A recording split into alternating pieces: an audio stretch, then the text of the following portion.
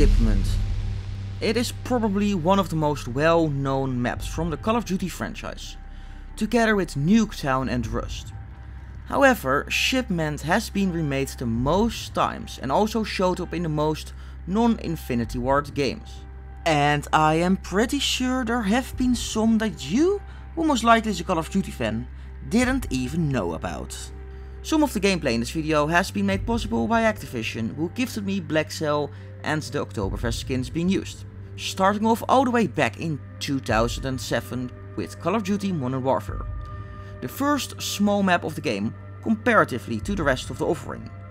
Originally added as a complete mistake, according to Infinity Ward's multiplayer design director Geoff Smith.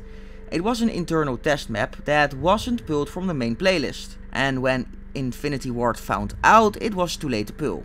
The definition of a happy accident. While in a leaked build of 2009's Modern Warfare 2, Shipment was playable as a placeholder map. It sadly never got shipped, pun intended. There was a Shipment in Call of Duty Online, a Chinese version of Call of Duty, which took Shipment and made it bigger, while also giving it more verticality. The PlayStation Vita game Call of Duty Black Ops Declassified has a Shipment remake named Container, but the game only supported 3v3 and it was set at a stinky factory.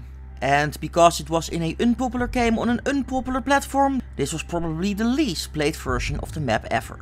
Then it took a little while before the next version of Shipment would arrive, under the name Showtime, which took Shipment and added extra lanes to it, and adding a challenge system where if you complete a mission you can get a bonus like killstreak or gas. It took another while for it to come back, all the way to Sledgehammer's World War II named Shipment 1944, taking place at the headquarters on the beach. There are also a lot more killstreaks than the original Modern Warfare had, bullets penetrate walls easily, and those things are resulting in even more chaos. And while it took a few redesigns of the spawns, it is a pretty good rendition. After that we got Call of Duty Modern Warfare 2019, set in an actual shipping port instead of Ukraine like the original. Also fun fact, it got flipped 90 degrees in domination compared to the original, and now for some reason you can climb on some of the containers in the middle, really messing up the map's already pretty weak spawns and flow.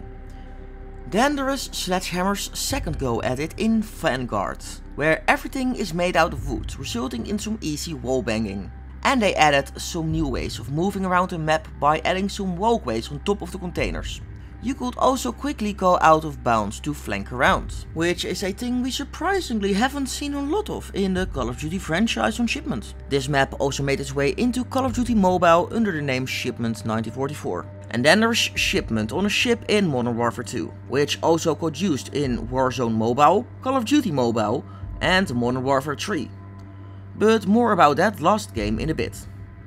And the map is the closest we've really gotten to the original Modern Warfare game, in terms of its size, its playstyle and where you can and can't go. The real big difference is that it is set at night, so the visibility is a little bit worse. And of course the gameplay and kill streaks loop. But then we got the variations of the map, and goddamn, Modern Warfare 3 has a lot. But starting off with the most special one of them all, in the Resurgence mode named Purgatory, there is a flying shipment above Alcatraz that the player can control.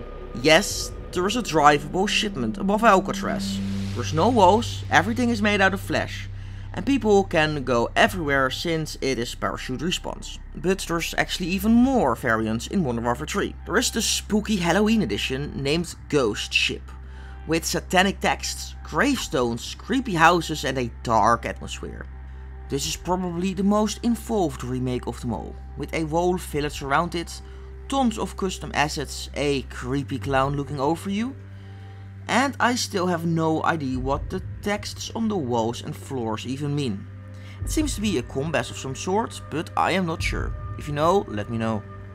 There is a day variant of Modern Warfare 2's Shipment, something people have been asking for, so that is nice. Another one set in an arena, called Arena Shipment. The sizes on this map is a little bit different. It also has rubber ducks spread around the map in good Sledgehammer fashion. Wonder if there's an Easter egg with it. And Walter White's RV from Breaking Bad is parked outside. but you won't ever notice that if you didn't go outside with a spectator cam. I wonder why they did that. There is Shipment, which is a voxelized version of the map, just like the Favela remake from Modern Warfare 2. Everything has been redone, including the effects from the oil drilling platform, which is kinda neat. There is Cell Ship, a cell shaded version of the day version of the map. It has been retextured, but nothing else really changed, sadly. It looks okay, visibility is decent actually. In Modern Warfare 3 there is a Christmas version named Shipment with a Aurora Borealis hanging over the map, aliens stuck in ice and a creepy skull looking over. While the Modern Warfare 2 version of Shipment has a far more cozy vibe with decorated containers, a bit of snow, stuffed animals, and it gives you a more wholesome Christmas vibe. Can't forget about Shipment 1944 from Vanguard either, with the containers being wrapped in paper, an angry snowman looking over and a giant candy cane. And of course there's a big Christmas tree. And as last there is Stay High, an 80s retro vibe version with TVs and pizza and lots of colors, based on the Cat High map. And those were all the shipments from Call of Duty. That's a lot. And maybe we even get the new one in Black Ops 6 or the game after that. Guess we'll have to update it then. It's also such a popular map that many modders bring it over to different games. Like here in Battlefield 3 Venice Unleashed, but also the Refractor era Battlefield 2. There are of course multiple versions of Shipment in Counter-Strike 2, like the classic Shipment, but also a remake of the Modern Warfare 2019 version. And Black Ops 3 has a very nice one for the multiplayer, taking into account the jetpacks, but there's also a Minecraft Zombies mods for the game as well. Since Microsoft owns both Call of Duty and Minecraft, I can't believe we never got an official Minecraft version. It shows up as a DayZ map, and in Red Faction Guerrilla, Halo Infinite with its Forge tools, and Ravenfield.